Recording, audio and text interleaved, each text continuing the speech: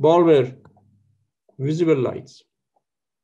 They're all result of electrons dropping from higher energy level to second energy level, as we said before.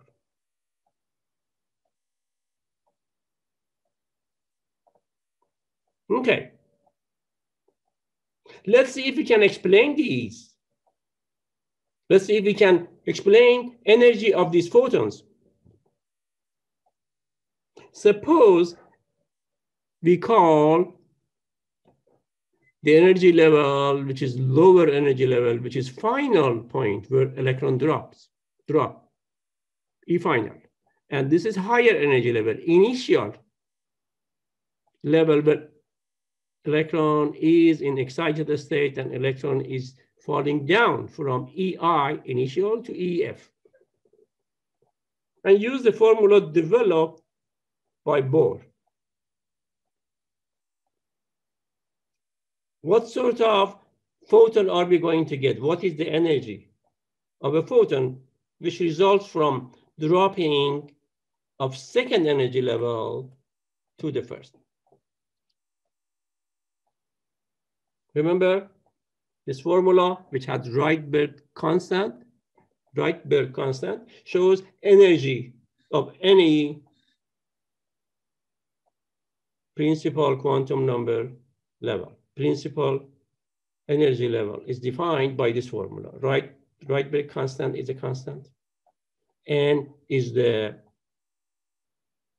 principal quantum number. If I'm talking about the electrons dropping from second level to first level, so N is equal to 2. I'm sorry, let me explain again. This is NF. This is where electron is going to drop to. So NF is equal to 1. That's what we are going to study. So how much is the energy of electron before dropping? It's on second energy level. Principal quantum number equal to 2. So once electron is dropping, the difference between the two energy levels should give me energy of the photon which is emitted. Just take factor out RH, you multiply inside by negative, and do you see 1 over Ni squared minus 1 over Nf squared. And we know here N is equal to initial energy is 2, dropping to N equal to 1, right? In this particular case. And if an electron dropping from the third energy level to first energy level, all you have to do is change the value of principal quantum number, change the value of N, I, and Nf. The same thing.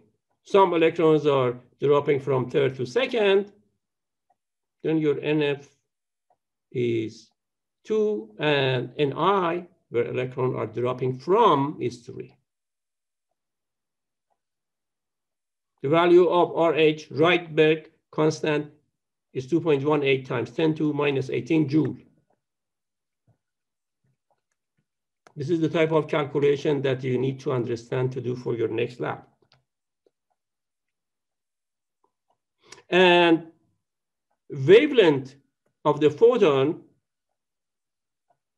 or frequency of a photon is related to the energy. This energy is the energy of photon, which is equal to the energy which is released by electrons dropping from higher energy level to lower energy level.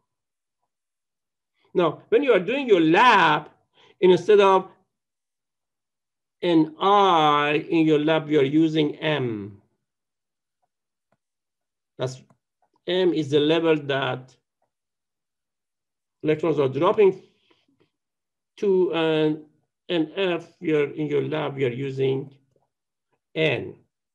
So the formula that you're going to use in your lab is M showing where principal quantum number of the energy level that electrons are dropping from, and this is where electrons are dropping too. And if I use this formula that energy is equal to Planck constant times the speed of light over the lambda, so now I have changed my formula in terms of the wavelengths, because wavelengths of energy are related, of course, by this formula. So now you can calculate the wavelengths of each line of hydrogen if you know the transition between the two energy levels, or vice versa. I hope you are not getting headache. Are you getting dizzy? If you are, make sure to come to my office hour on lab time. I can explain this to you one-to-one. So, because this constant is now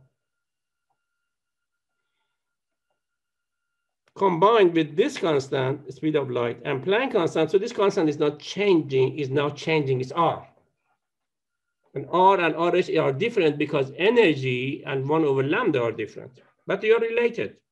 So the value of constant in this formula, in this current formula, R is different from Rydberg constant. It's 1.097 times 10 to minus 2 nanometer. That means it will calculate the wavelength of the emitted light in nanometer. All right.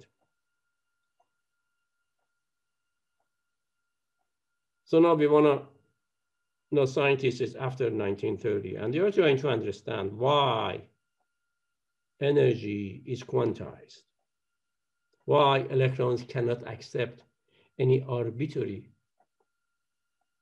amount of energy, why there are certain package of energy they can accept. So the same concept which was used to explain electromagnetic radiation is used by de Broglie. De Broglie says electrons are not particles like planets, which are orbiting around sun.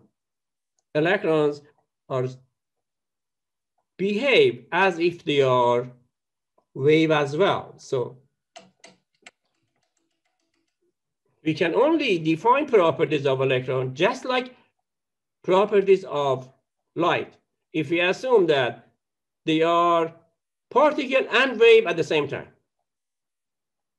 Particle and waves at the same time. In fact, he's saying that matter behaves differently when we are not looking at matter. When we look at matter, it has certain behavior. When we don't look at it, it has another behavior. When we look at electrons and when we did the measurement, electrons behave like a wave. When we are not looking at them, they behave like particles. Not understandable to you or me or anybody else, but it's working. It's a model.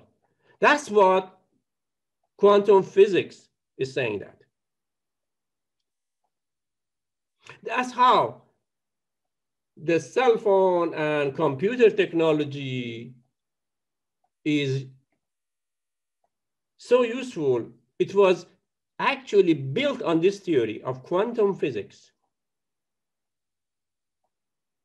If you are interested, if you come to my office, I'll show you how electrons behave differently when you are measuring it, when you are looking at it. Matters does the same thing. So de Broglie is saying that any particle, any moving particle also has wave associated with it. And he says, I can actually calculate the wavelength of any moving particle. He says any particle which is moving with mass of m, velocity of v, has got a wavelength associated with it, and that wavelength can be calculated by dividing Planck's constant, which is this, over the mass, over the velocity.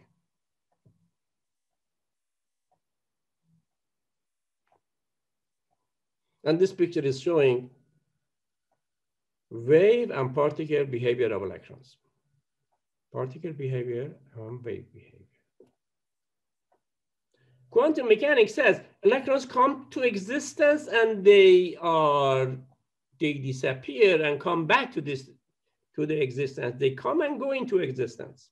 Amazing things.